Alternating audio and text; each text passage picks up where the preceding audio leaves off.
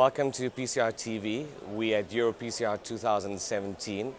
My name is Latib. I'm from Milan, Italy. I'm an interventional cardiologist. And I'm really lucky here today to be with two colleagues, Oscar Mendiz from Argentina and Ziad Ghazzal from Lebanon. Welcome, Oscar, Ziad.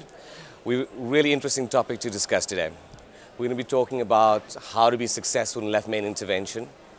What are the right tools? What are the right techniques? And really, it does feel to me that this is the year to be talking about left main intervention. 2017, left main intervention has really come to highlight. Oscar, why do you think that is? Now we have better evidence. That's why today we are not only discussing techniques, but also the level of indication that may change the guidelines. Maybe you can comment something about the technique that is also going to change. Right.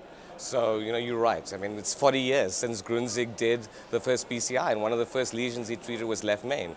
But now we have the Excel study, large randomized study, right, that compares PCI to bypass surgery, showing non-inferiority for PCI.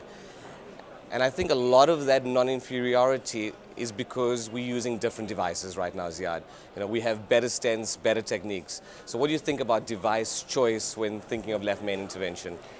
Today, we're moving more aggressively into the left main arena, primarily because we know more how to tackle bifurcations, and we have studies like the Excel, for example. And the devices have improved, the technique has improved. And of course, we've had stents that have moved from one generation to the second to the third. And of course, it's very important for physicians tackling left main bifurcations, or any bifurcation for that matter, to understand stent technology, because not all stents are the same. The size of the stent, when you take it from 3.0 to 4.0, when you do your pot technique in the left main, when you want to open a cell, how big can you get a cell? How big can you get a stent without distorting it? So there is knowledge that needs to be accumulated with time. I think you really highlighted something I try and teach my fellows as well, right? You need to know about the devices, but you also need to think about the strategy and have a well-planned strategy when you want to tackle left main intervention. So Oscar, what's your strategy? When you think of left main intervention, you see a left main lesion. How do you think about what strategy are you going to use for that left main? Well, we had to decide from the very beginning, I think, to use also the complementary techniques like imaging or FFR that sometimes maybe, I'm living in Latin America, we are not using so frequently, but I think for left main is something that we must do it because we can save life. We not only can improve our, angiographic outcomes, but our clinical outcomes. We have to decide if we are using one or two stents according to the lesions. We discuss in a session which is going to be the strategy, but it's patient by patient. And you have to be prepared to change during the procedure from one to the other. So we've got to individualize the approach.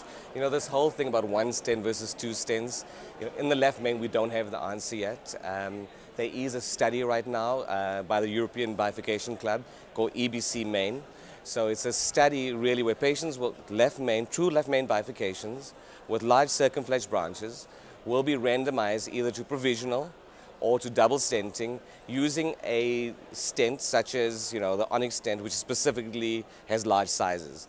So it'll have, I think it's powered for a combined endpoint, okay? And I think that study will help us answer some of these questions about, one stent versus two stent. So Oscar, in the EBC main study, it's going to be looking at strategy, but also it's interesting that they've chosen a single platform, a single stent platform, the Onyx platform, to treat bifurcations. In your opinion, do you think that the stent platform makes a difference for left main bifurcation and left main treatment? And if so, what kind of difference? Yes, for sure, because with previous platforms, sometimes we cannot expand, or if we expand, we can distort. We also have some devices that can shorten too much. We can miss the lesion, or sometimes the osteon. As I told you before, in some cases I really like to cover the whole left main, but you need to be very precise, so you cannot use a device which shortens too much. And also good access to the main branch if you want to go to the left circle. I don't know which is your opinion, but I think a dedicated device also to prevent stent compression or distortion is important. I don't know your opinion. Absolutely, Oscar. So, you know, one of the challenges for me about left main intervention when I teach it to my fellows is sizing, right? You know, it's interesting how often we undersize left main stents. Yeah. You know, in the past, we'd only have 3.5, 4 millimeter stents which we'd use in a left main, stenting left main to LAD.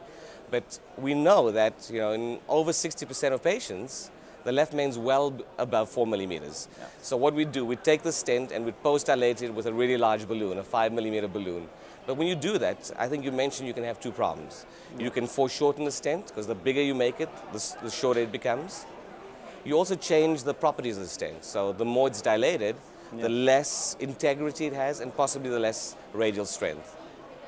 The other factor you mentioned, which I think is really important, which I try and teach my fellows, is that often with left main disease, we need to cover all the way to the ostium. Yeah. You know, because often there's disease of the ostium. And so maybe the stent protrudes a little bit towards the ostium or the aorta. And in that case, if you have a stent that's not resistant to the guide catheter, you can actually crush the stent, cause longitudinal stent deformation. So I think it's really important as we move forward, you know, we think of all second and third generation drug-eluting stents as the same, right? Because we think of clinical outcomes and revascularization. But I think there are certain lesion types where we need to think about the structure of the stent, the integrity of the stent, to get a good acute performance, which will hopefully result in long-term better clinical outcomes. But Zia, let me take it back to you. So, you know, a lot of people, a lot of young physicians will come to PCR, they'll see us talking about left main intervention, they'll see live cases with left main intervention. You mentioned, you know, start with bifurcations, but once they're ready to move on to left mains, can you give us some tips and tricks for a young operator? The most important thing is before the procedure, pre-procedural planning and understanding the choices for a particular patient is very important. That's why I really would not recommend doing ad hoc left main stenting. So it's very important, I think, once you do a cardiac catheterization, discover a left main, you have to discuss it with the patient. The hard team approach there becomes important. And then take the patient off the table, plan a strategy, provided the person is experienced in bifurcation stenting. And then, of course, there is the one stent approach and the two stent approach. What kind of possibilities or what kind of strategies can be applied to the one stent versus the two stent? If you want to do two stent from the beginning, if you have two very tight ostial, for example, LAD and circ, then obviously you may want to think of the crush technique. If you're going to do provisional, then you still have many choices, which is, for example, the T, the tap, the culotte, reverse crush. And it's important to sort of get yourself in a set of mind whereby you say, strategically, I want to start with this, and then how can I progress? And all this thinking needs to be planned ahead of time, because there are surprises along the way when you actually do it. You want to try to minimize the surprises. So have a good strategy, plan your strategy, take your time to look at the angiogram, and try and plan every step of the procedure. Oscar, you do a lot of left main intervention. Any final tips and tricks you have for physicians, you know, on starting left main intervention, how to do good provisional? I would say that they had to, as Ziad told before, to evaluate first the kind of lesion you have to deal with.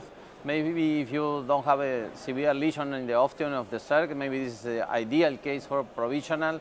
But maybe if you are doubtful, I would recommend to go for the two stent technique, because to have a complication, a subacute thrombosis of one of the two vessels is going to be a disaster. Mm-hmm. So I think to have an optimal outcome, angiographic outcome, not only angiographic but also by the IVUS, should be mandatory for this kind of situation. So in my opinion, in my personal experience, if you are doubtful about the outcome of provisional, if you are not using imaging, you have to go for two. Okay. Good lesion preparation, but also maybe optimization of the final result. I think if you decide to do two stents, you take on a responsibility as an operator to do a really good job. And to make sure you do a really good job, I think you mentioned something that I think is important, intracoronary imaging. Ziad, do you think it's mandatory in left main? I don't think it's compulsory to do imaging, and I think it is tied with experience. Experienced operators sometimes leave it out, but it's important to to use the imaging when you think you need it. At the end of the day, you have to have a perfect result. Stent thrombosis in this location could be fatal, so that's why a perfect result is what we look for. So, thank you both for your time and for sharing these few minutes with me to talk about left main intervention. I think we'll wrap it up there. I'm fortunate to be with two really experienced operators. I think hopefully we've shared some of our tips and tricks about device selection, maybe stent choice being important.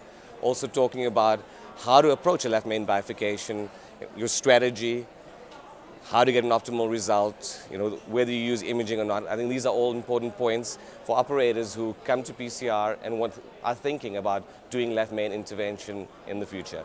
So thank you for watching us on PCR TV, and it's been a pleasure talking to you. Thank you both. Thank you, Aziz.